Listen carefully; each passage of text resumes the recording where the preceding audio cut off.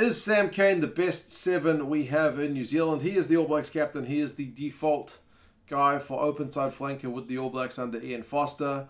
But based on performances in Super Rugby Aotearoa, is he the guy for the job? That's the question we'll be looking at this video. So I will be looking at the stats from Super Rugby Aotearoa. A quick word before I get started. How's it being done? I've picked 1, 2, 3, 4, 5, 6, 7 guys who were maybe potential candidates for that All Blacks 7 role. Savia, Cane, Karifi, Papali'i, Hunt, Christie, and Boshier. Keep in mind, not all of these guys played 7 during Super Rugby Aotearoa. Some of them did, some of them floated, and like Adi Savia pretty much played exclusively 8. They seemed determined to convert him into an 8 from a 7. But yeah, we're going to have a look at the stats from that limited sample size, which was Super Rugby Aotearoa. Pretty short competition. About the same length as a Rugby World Cup, really, in terms of number of games played per player. And the numbers are adjusted to meet the whole Super Rugby Aotearoa season. So some guys played more games than others. Some guys played less minutes. I've adjusted everyone's numbers so they're on a level playing field. Same with Dylan Hunt, who played the most minutes of everybody. So everyone's numbers have been boosted. All right, so when I read these numbers, these are adjusted totals for the entire Super Rugby season. So the guys who played less minutes than Dylan Hunt, which is everybody, their numbers have been boosted by whatever the difference was in minutes to make sure their performance levels kind of reflect equally. But yeah, we'll go over some of the stats, and then at the end we can kind of make some conclusions. Is Sam Cane the man for the job? And you guys can let me know yes or no. Tries, the answer would be no.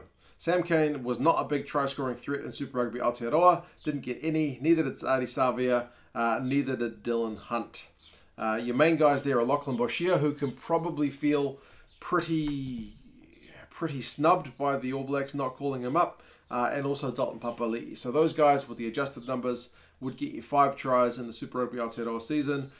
Christie's 3, and Karifi is 1. The other guys are all none. However, 2 of you guys who didn't get tries in Savia and Cane both had try assists. So over the course of the campaign, Cane would get you 2, Savia would get you 1. The rest of the guys, not a single one.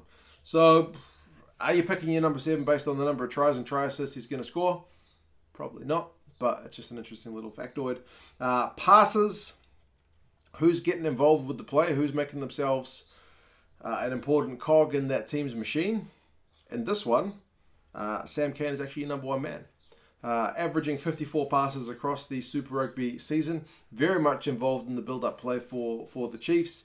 Savia is number 2 with 52. Remember, he's playing number 8 for that season. The rest of the guys are kind of in the 30s and the 20s, so quite a gap between Sam Cane, Savia, and the rest. And Dalton Papali'i is way down there at the bottom with an adjusted 7 passes for the whole season. So if that guy gets the ball, in all likelihood, he's not going to pass it to you. Runs and run meters.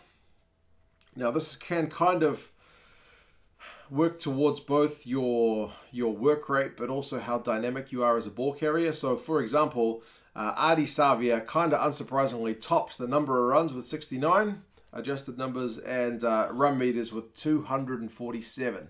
Whereas Sam Cane is second for runs with 65, so very good work rate. Remember, he was up there with passes, he's up there with runs, he's a key piece in that Chiefs machine, but he's last on adjusted run meters with 82, so he's running the ball a lot, but he's hardly making over a meter per carry. The rest of the guys, like Karifi and Christie, are kind of there, 178, 177 for run meters from 55 and 49, and then kind of, we make our way down to the bottom. So is Sam Cane a workhorse player? Judging by those numbers, you would say yes, he gets involved into a bit of everything. Is he a dynamic ball carrier? No. And that's reflected by the next step, which is clean breaks. Who's your number 1 guy for clean breaks? Adi Savia. Again, no surprise. He's number 8. He's quick. He's a dynamic player. We know that about him. The other guys, most of them are on 5. Karifi, Papali'i, Christie, and Boshier, all with 5. Hunt with 3. Sam Cane without a single one to his name, so he's bringing up the rear again. And then defenders beaten. Again, it's Adi Savia, 18 defenders beaten. Sam Cane's not at the bottom, but he is kind of like second to last with an adjusted 6. Savia, 18. Hunt, 12. Karifi, 11. Boshier, 8. So what does this tell you? Adi Savia is a pretty bloody dynamic ball carrier. Yes. Sam Cane's a workhorse. Yes. Is he a dynamic ball carrier? Not so much. Everybody else is kind of in the middle, with nobody else being all that outstanding. Offloads, though, Sam Cane is actually the top guy. Should have probably included that with passes, but he 6 across the whole season. Savia 5, likewise Hunt, Christie and Boshier with none. So maybe that leads a bit to Sam Cane having better hands. What about turnovers conceded when you've actually coughed up the pill? Obviously, if you got your number 7, you probably want him to be winning you more pill than coughing up. Sam Cane is not kind of in the top category for that. Savia, Hunt and Boshier only had 1 throughout the whole season, so pretty safe pairs of hands. Papali'i 3, Christie and Cane 5, and Karifi was actually the biggest loose carrier with 7, either knocking on or being turned over. Tackles, missed tackles, tackling percentage. Now this is one area where you look at and probably think, this is where Sam Cane better score pretty bloody high.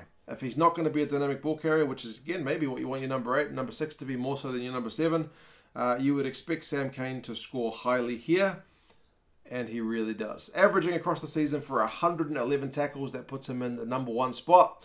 Then it's Karifi, Papali'i, Hunt down to 100, Christie 94, Boshier 79.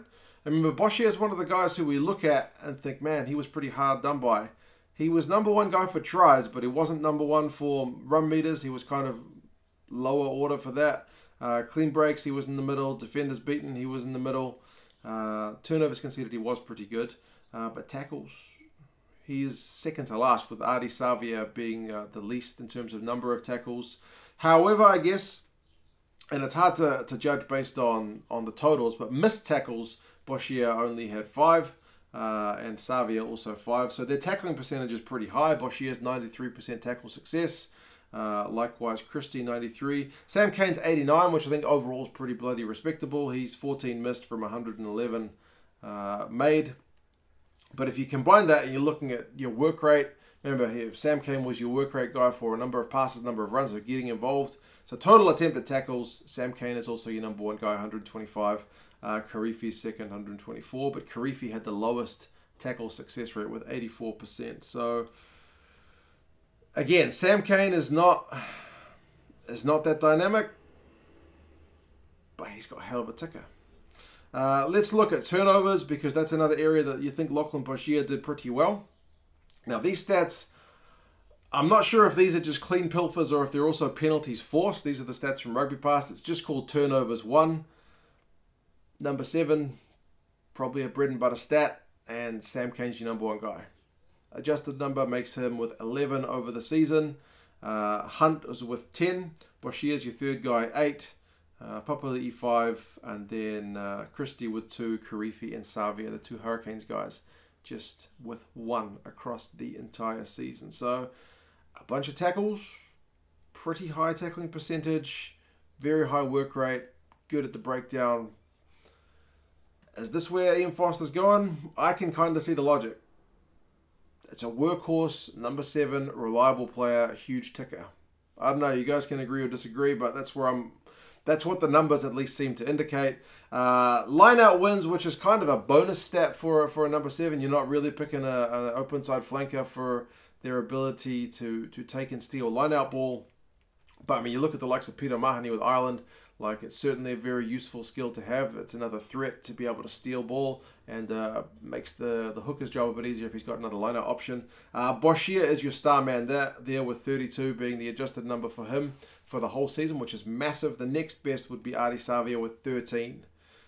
Sam Cane would have 2 across the whole season compared to Boshier's 32. So are you picking Sam Cane to jump at the line-out? No. Penalties conceded, I guess, is another one you've got to be mindful of, because if you're trying to pill for the ball, it's an area where you're likely to get pinged. Sam Cane scores pretty well on that one. Karifi is the most conceded guy. Remember, he missed the most tackles and concedes the most penalties. So I was a bit bummed for Duplessis that he didn't make the North-South squads, but maybe again some of these numbers are a little bit telling. Cane is 6th, so he's only bested by Dylan Hunt, who only conceded 3 across the entire season. Red cards, nobody got any. Yellow cards, Sam Cane does come in with the highest rate of yellow cards per game. I mean, he got a yellow card. Likewise did Savia and Papali'i, but just marginally in terms of games played. So given how short the season was, probably won't read too much into that one. But that's it. That's the summary of the stats, man. For mine, I honestly think Sam Kane, unpopular opinion, had a pretty good Super Rugby Aotearoa season. His team was a bit crap, but he did the job that was asked of him, which was to make a ton of tackles, make himself a nuisance at the breakdown. I think that's why he's there. A bunch of other guys like Bashir. Bashir is a bit of a... Again, I think he's really unlucky.